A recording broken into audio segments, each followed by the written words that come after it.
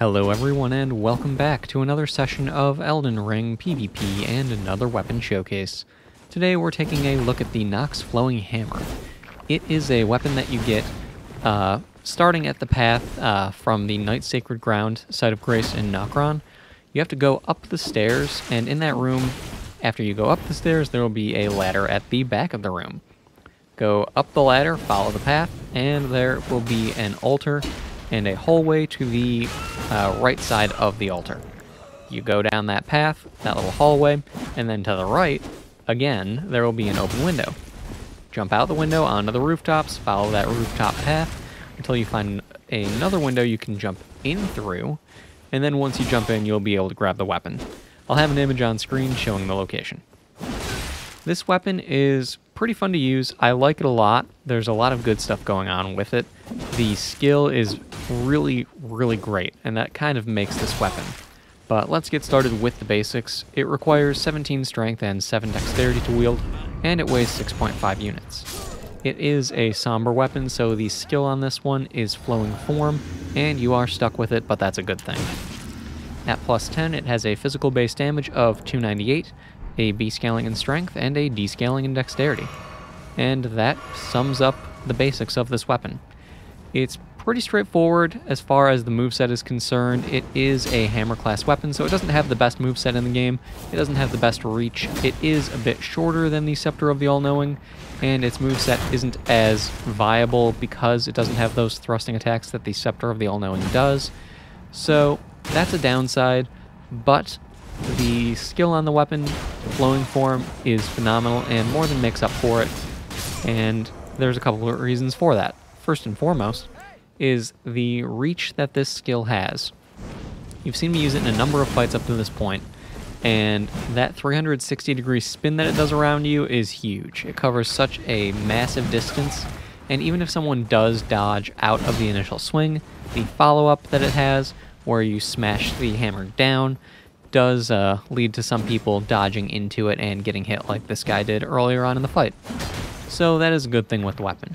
Now that said, if you do land the first hit, you're basically guaranteed to combo. The only time I've seen it where it doesn't have a guaranteed combo is when there's a bit of lag involved, so keep that in mind. But overall, if you land that first swing from Flowing Form, you're going to land the second. And it does pancake people, which is nice. That said, other pros of the weapon, I would say, are pretty limited. The damage on the weapon is pretty decent overall. I can't complain about that. For the weight and for the speed that it has, it works out well enough. The weapon does struggle, though, in a number of categories. There are a good number of cons for this weapon. First of which I would say would be the moveset. It's really not great at chasing people down.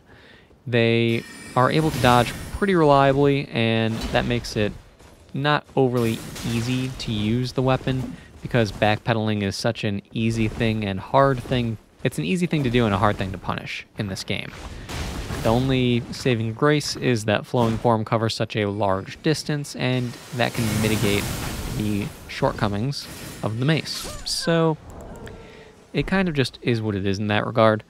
Other cons of the weapon would basically be standard for this weapon's class. The hammer class does struggle at chasing people down. The damage for the hammer class isn't the greatest.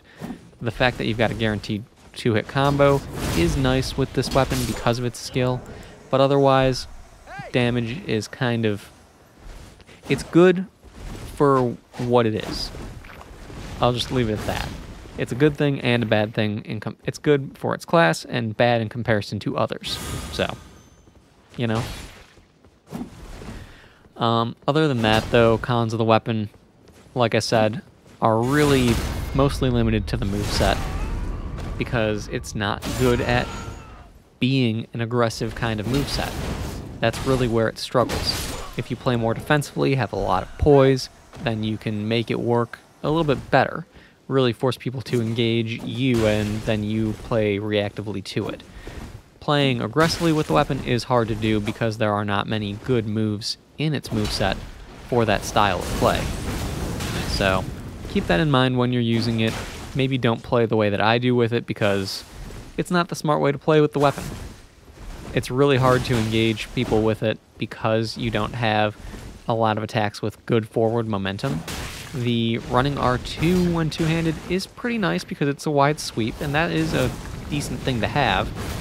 But if you compare it to another hammer class weapon like the Scepter of the All-Knowing that has a thrust, that just simple change, it just changes how the weapon plays to such a degree.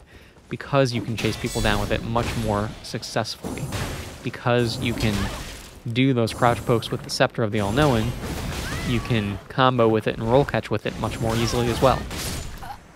That said, this weapon doesn't have that, so it's in a more similar vein to the Monk's Flame Mace, where it's just kind of okay, but not great. The only benefit over the Flame Mace is that this one is a bit longer of a reach, so that's a really good thing, because otherwise, if this thing were as short as the Monk's Flame Mace, we'd have a problem. It's already a hard enough weapon to use, having to rely on the skill so heavily, so you kind of need to take what you can get with this thing. Either way, though, that's all I've got to say on it. It is a fun weapon to use, in spite of the cons. The skill is very satisfying to land. It's a really fun thing to mess around with. It's not the most viable weapon. You'll have to work hard to get some wins with it from time to time, but it's a satisfying weapon to use, and that's really all that matters at the end of the day. That all said, there is one fight left after this one. I hope you guys have enjoyed the video, found it helpful in one way or another. I want to just go ahead and say thank you all for sticking around, and for those of you who have been liking the videos, leaving comments on them. It's helped out the channel a lot this past month. I really do appreciate all of it, and it means a lot to me, so thank you guys. Thank you all so much. But anyway, there's one fight left after this one, as I've said. Thank you again all for stopping by, sticking around, so on and so on, and I'll see you all next time.